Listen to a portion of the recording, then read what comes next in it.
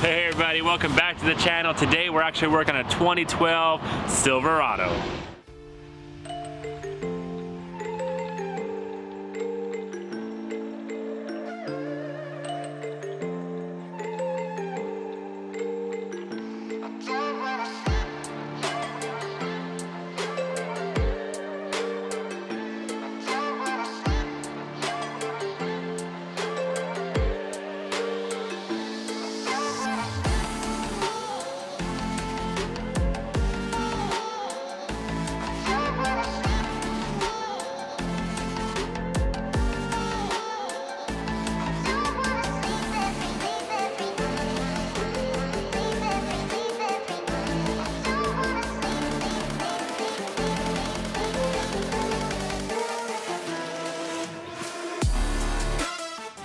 So let's check out what we bought. Honestly, we still have to buy cars. We run a shop, so we have to get stuff, fix it, and sell it. That's part of the game that we do. Obviously, we can't spend all our time in our Silverado that we're doing, but hey, this one's red and we got a red one too. It's basically the same thing, guys, right? No, I'm just kidding. But let's check it out. I think we picked it up for a really good deal. It's a 4x4 V8. I mean, this thing's pretty nice. 4 doors, kind of like 4 doors. Light damage, so hopefully we'll be able to fix it up real quick and turn it around, make some money. Let's check it out. All right, guys, let's go ahead and check out the damage that's going on to this thing. Yeah, it looks kind of bad, but we want to share our experience with these. Suspension parts actually aren't that bad. Honestly, if you haven't worked on cars that much, this is a great way to start. Get something lightly hit and fix it at home. Weekend project, shouldn't be too bad. We looked up parts for it and a knee assembly, which is basically the upper control arm, spindle, lower control arm, the whole suspension for it. It's like 75 bucks. So hopefully in a couple hours, we're gonna make this thing run and drive and, you know, not salvage anymore, but road ready. I don't know about that, but we'll check that out. We're gonna check if the frame's good. Right, we'll check if the frame's good. We have a line machine, so we'll be able to do that. But overall, it shouldn't be a hard fixer upper. This could be a quick rebuild, budget build that we're gonna do and share this experience with you guys. So if you're ever curious in rebuilding cars or something, yeah, this is a great way to start something like this. As we were looking online, we've seen that the knee assembly 100% is gonna be bad. So we went ahead and ordered one and it already came in. Check it out. Just like I said right there, we got our parts for it. So this should be able to make it drive off the trailer. Shouldn't be an issue. Even though we have a forklift, but it's fine. It's a nice place to work on right there. Jack it up, swap out the parts. We'll check out the frames. It's a 50-50 that's messed up or not, but it's a risk that you have to take. And hopefully we're not going to find any more damages. Right. I mean, you might need an axle, tie rod end, stuff like that, but we'll have to check it out, take it apart and see what's going on.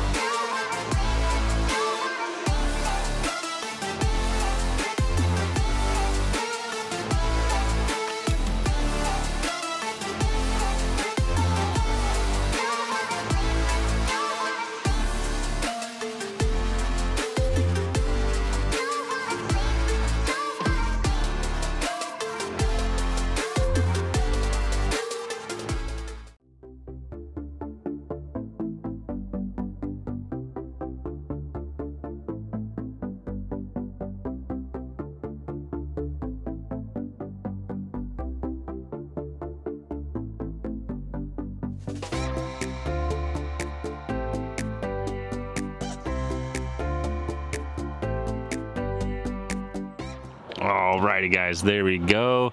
Got all the old parts off.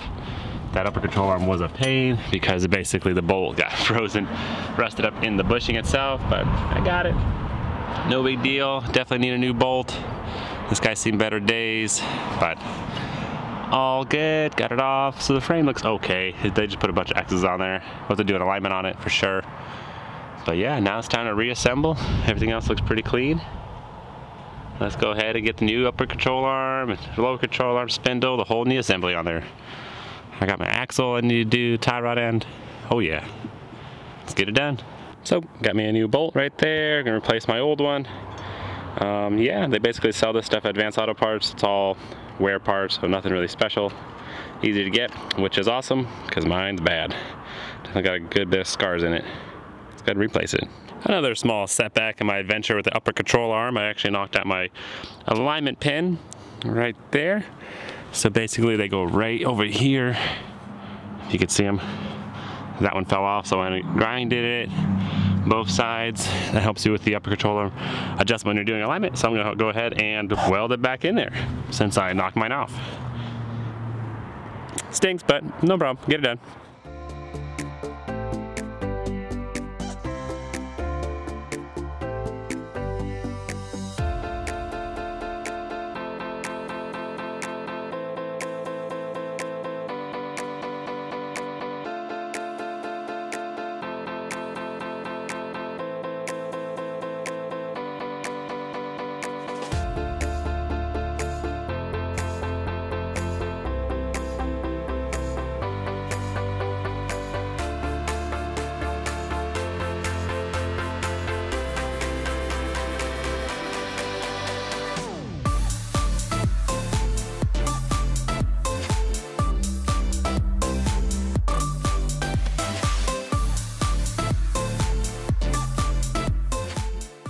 Okay, things are falling into place. That's pretty awesome. I basically got them all bolted in there, but not tight. Now I could go ahead and put my axle back on there and my tie rod end. Might as well do that now. Sorry guys, kind of dark. Here we go. There it is. All right, so tie rod end, axle before I put my spindle on. That's kind of hard to get to, so I might as well put those on. And those are my new parts. Let's get it.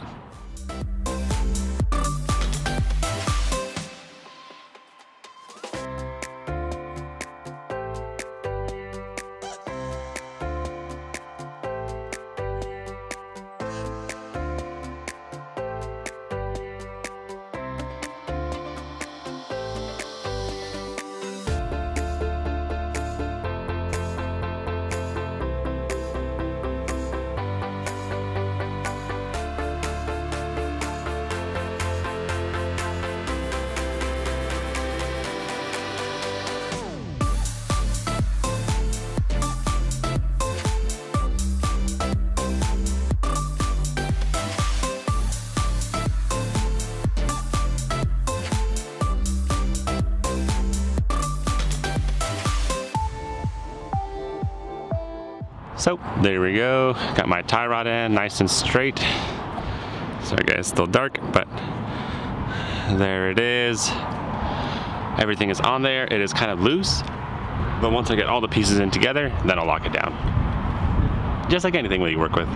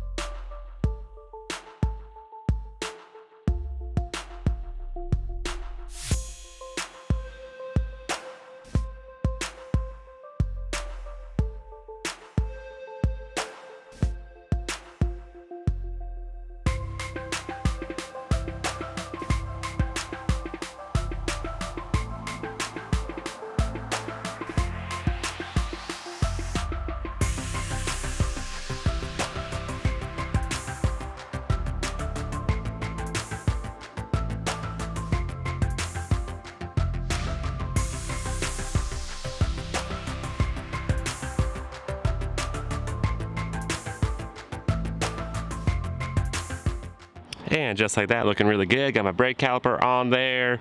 Lower control arms locked down, upper control arm. It's looking good.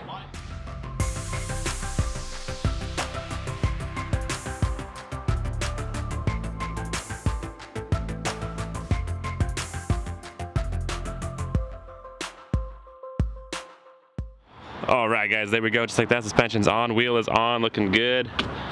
So let's go ahead and try to drive this thing off and talk more about it. It's got the jump box on there and it started right up. It's sounding real good. I'm happy about that. I mean, honestly, it should have because it said run and drive, but you never know. It's always a surprise with Copart, but now I just gotta get it off the trailer. Let's do it.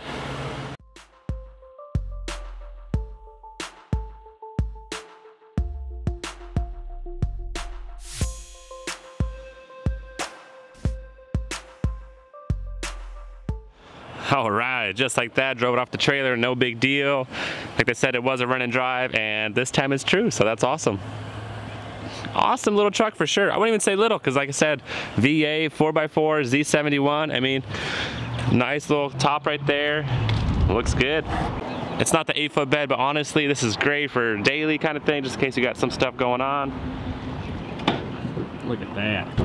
We've got some mats in there. Awesome. Liners already in. Sweet. This thing is looking good. All right, guys, let's check out what we bought. Like I said, it's running, looking really good. I mean, not bad, you know, looks pretty good condition. Needs a good vacuum, but overall, it's really nice. The seats are good, not ripped, nothing going on. I mean, I don't even have a check engine light going on right now. It's running. Got my brake pedal on. Yeah, my tire pressure's off. I have my sensor unplugged, so that's probably what's going on with there. But yeah, no airbag light, no check engine light. Nice. I even got some gas. Check it out. Sweet. Looking real good. Radio's working. Let's see if our AC's going. Auto. AC's on. Let's just blow it. Yeah, there it is. All right. Yeah, that's getting real cold. That's good news. I'm really happy with it. Windshield's not even cracked. What?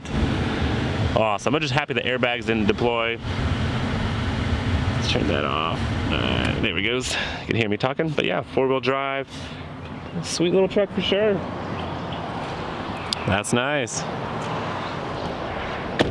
Got some back seats. I mean, not the biggest, not the full doors, but still, you know, it's better than nothing. I gotta get some friends in here, no problem. Just needs a good cleaning, good washing. And this thing's gonna be looking real nice.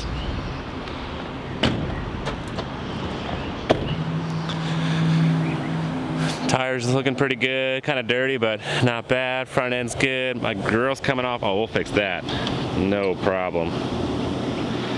Yeah, I'll get that fixed. Because that just looks like it's a broken truck, but I'll get that emblem going. It's gonna be nice. So they're saying that the bumper's bad, and I guess it did get hit right there, so might need to fix that. Fender's still messed up, but I don't know. We're gonna see if we're gonna put all that effort into it, fixing it. Might just sell it as is, because now it's a run and drive. We'll get the alignment done and go on the road, you know. If it's going good, why not? It's still a salvage title, so it might not be even worth fixing the fender. It's obviously still a good truck, so I just don't know if we're gonna put the time into it, let somebody else have fun with it. It's not bad. Overall, this door looks good. Running boards are nice and solid. Good bed. Yeah, looking nice. So I'd say the next step is let's go ahead and get this thing washed up, cleaned up, and then we'll do alignment on it and drive it. Should be a good little truck. Yeah, this engine's purring. I would say it's not bad miles, and looks like it got a new alternator on there. Somebody's been taking care of it. Pulleys are all sounding good. That is awesome. This thing's pretty clean. Oh yeah. Let's get it washed up. All right, guys, there we go. Quick little rinse, and this thing is looking much better. Yeah, there, just like that. Yeah, the fender's still messed up, but like I said, we'll see what we do with that. Looking nice. like we mentioned before, it's a nice quick budget build, something you can do in your own backyard. Basically did all the work on the trailer itself, so no special tools. You need a little welder here and there, but you shouldn't have to have a welder. But that's part of it, you know, no big deal. Got it done. Like I said, just do an oil change on it, alignment, basic maintenance stuff, and this thing's ready to go. All right, guys, let's go ahead and go in the office and talk about how much we got it for, how much the parts cost us, and how much overall this truck run us. But like I said, let's go in the office and get those numbers. All right, guys, we're inside the office looking at the computer. So basically we picked it up for $7,200 is basically how much it came out to be after fees and everything, and we got it over here. We picked up ourselves, so we saved some money on shipping. It cost us $75 for that knee assembly, which isn't too bad, and then $130 for the tie rod end and the axle. So overall, $7,400 something. So basically $7,500 total for the truck. So let us know what you think, guys. It was a good budget build. Should we put a little more money and time into it, fix the fender, get it all the way, or let somebody else have fun with it kind of thing, move on in life? I don't know, there's definitely options in life, but like we're saying, this is something you could do yourself. Not that bad. Check it out, go Copart, see what goes. Basically, you gotta pick it up cheap enough. That's the key thing. I still think we're in the green with this one, so we should be able to make a little bit of money on it, but hey, it should be good. But thanks, guys, thanks for watching. Thanks for staying tuned. Make sure to leave some comments below. You think it was a good build, bad build? Do you like seeing these kind of things? Or should we just get some more exotic? Let us know. Appreciate the feedback. See you next time.